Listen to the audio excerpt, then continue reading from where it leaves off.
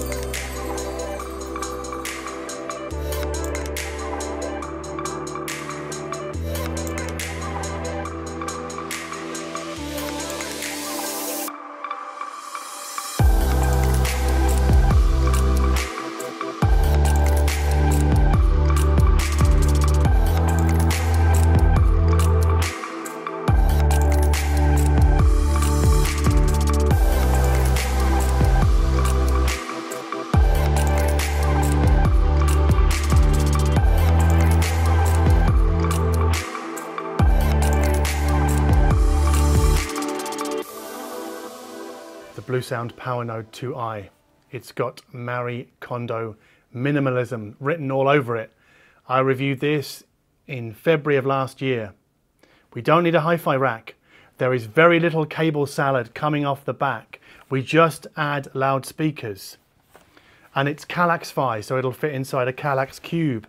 And it's also what I call Future-Fi because it's an integrated amplifier with a streaming DAC built in, plus more, as we'll see. So it does Roon Ready, Tidal Connect, Spotify Connect, Apple AirPlay. It also has the Blue OS system inside here with their own streaming hardware, and their app integrates all sorts of streaming services, including Amazon, Qobuz, and Tidal as well if you want to do it that way. And it has controller apps for Mac OS and Windows as well as Android and iOS, so the full suite. Oh yeah, it does two-way Bluetooth. It has a headphone socket on the front. So hi-fi PR companies, when they get lazy, they like to talk about one amp or one DAC or one CD player to rule them all. It's like they watch too much Lord of the Rings and can't forget it.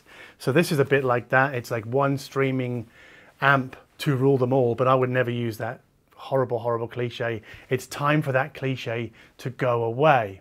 Anyway, why am I talking about this now over a year and a half later?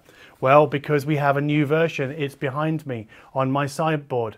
It is not called the 3i or the 3. It is just called the Powernode in capital letters. That makes it version 4 in this series of devices from Bluesound.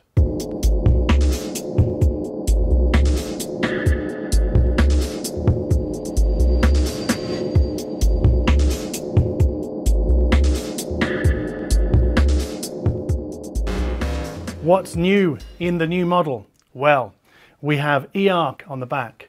That's in case you have a TV and you want to connect the back of the unit to your TV. We have a new DAC inside. I don't know the model.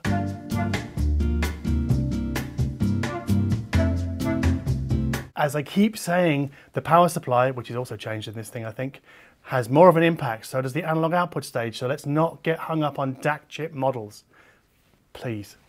What else? Oh yeah, the new one, this is the biggest change I think, is that it has 20 more watts per channel than the old model. So this one has 60 watts per channel, that one's got 80 watts per channel, and it's what Bluesound call hybrid digital amplification, so it's kind of like Class D. So we still get all the streaming functionality that we had before. In fact, the only thing that this device and that device don't offer is a phono stage, but at 900 euros, frankly, I don't care because there's just so much packed into this thing and that thing.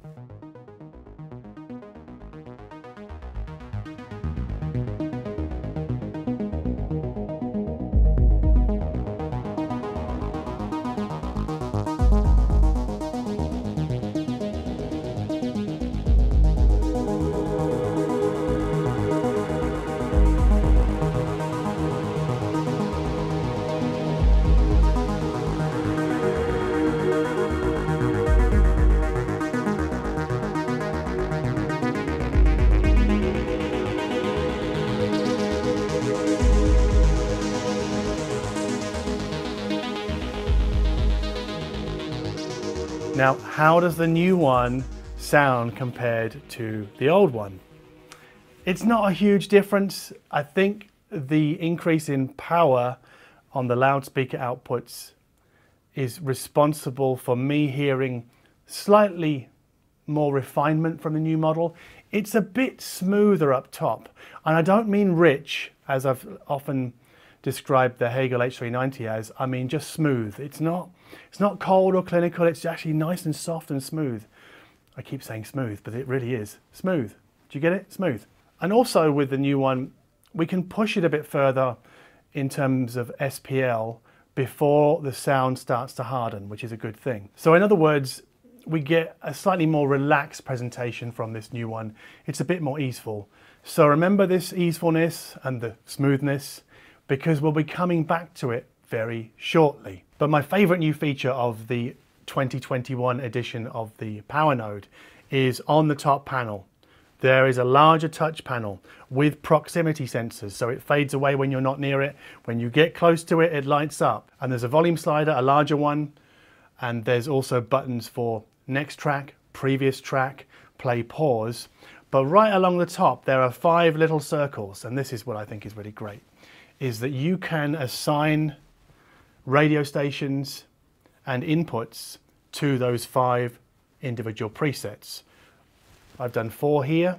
So I've got 3 radio stations, BBC 6 Music, a Soma FM chill, cold wave type station, and Deutschlandfunk Kultur for practicing my German. And what I love about it is that I can just walk up to the device, click one of those presets, and it starts instantly. There isn't a long pause between clicking the preset button and that radio station coming through the loudspeakers, which I think is really great. So you can almost treat it like an old school radio. You can go bang, bang, bang, depending on which radio station you want to listen to. And I think that makes it more inclusive for more members of the family, because not everybody wants to kind of pull the phone from the pocket and go BlueOS app and then what I want to do. Some people just want to be able to walk up to the device, push one button and their radio station comes up, and you can do that with this new version, and I think that's brilliant. But I have just made a very long video about the KEF KC62 subwoofer, my first subwoofer. So normally with a product like this, I completely ignore its subwoofer outputs, but not this time. Oh no. So I engage the subwoofer using the app, and you can set the crossover point at, no, I won't say any frequency, but I think it goes down to 40 Hertz and up to about, I've got it set at 50 Hertz here. So that's inside the app. Now, obviously that low pass filter is what goes out of the subwoofer output. It's an LFE output. So that goes into the LFE input on the sub. Nothing extraordinary about that. But what is very unusual, and what I think is absolutely fantastic, is that Bluesound inside the DSP of this Powernode, and also of the old Powernode as well, they apply a high pass filter to the loudspeaker outputs, a corresponding high pass filter. So wherever you set the low pass filter, the Powernode will load in a corresponding high pass filter for your loudspeakers. Now ask yourself, how many hi-fi amplifiers do you know of that add a high pass filter to the mains when integrating a subwoofer? Bluesound call this their bass management system. So they high pass the speaker outputs and they low pass the sub output, which is great. Why does it matter? Well, it means that the mid bass driver on a two-way like the KEF LS50 Meta here that I have is no longer being asked to do all the low bass that it would do normally from another kind of non-high pass filtering amplifier. And that translates to a more expressive mid-range and that ease that I talked about. So with the sub in play, I just get more ease out of the LS50 Metas because they're high pass filtered. And for me, that's a total win.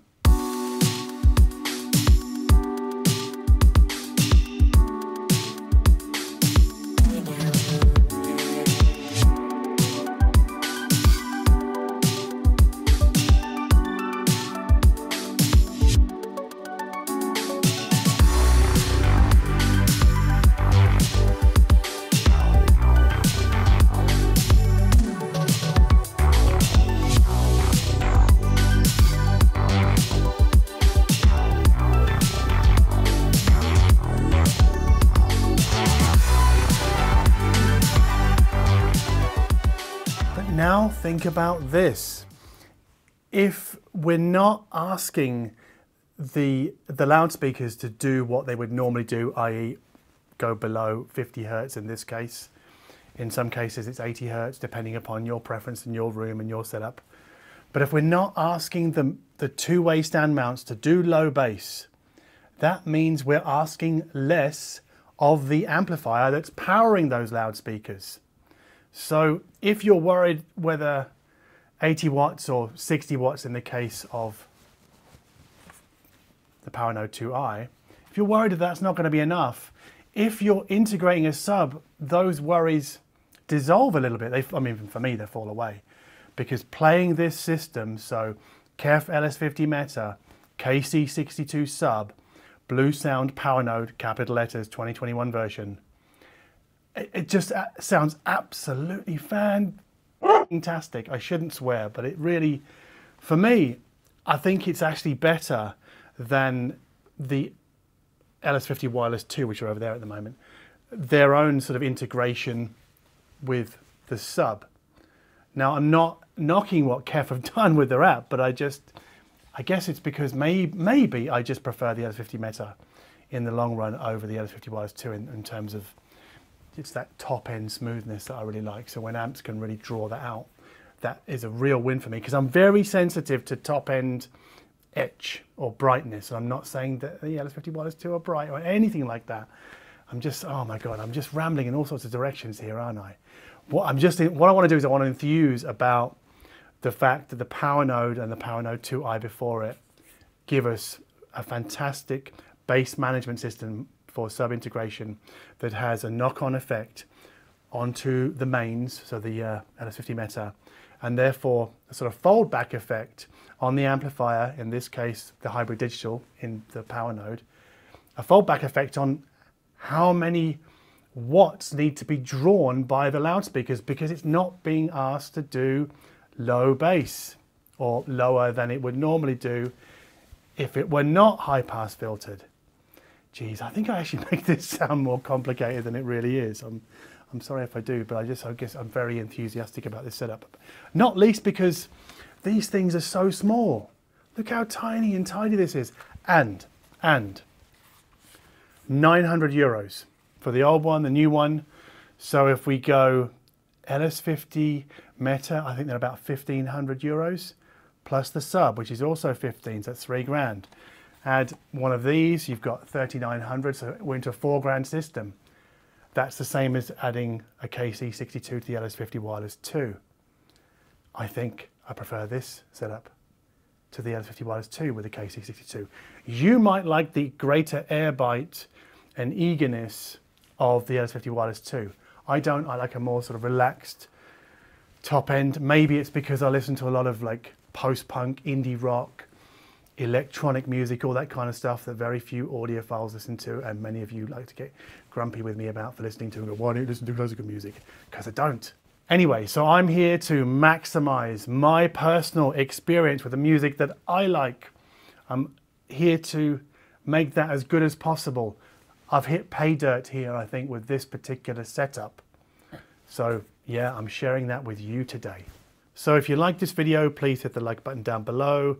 If you like my attitude towards Future-Fi, because this Bluesound Powernode range is very much Future-Fi and Galaxy-Fi. If you like that, please subscribe to this channel. And as always, thank you ever so much for watching.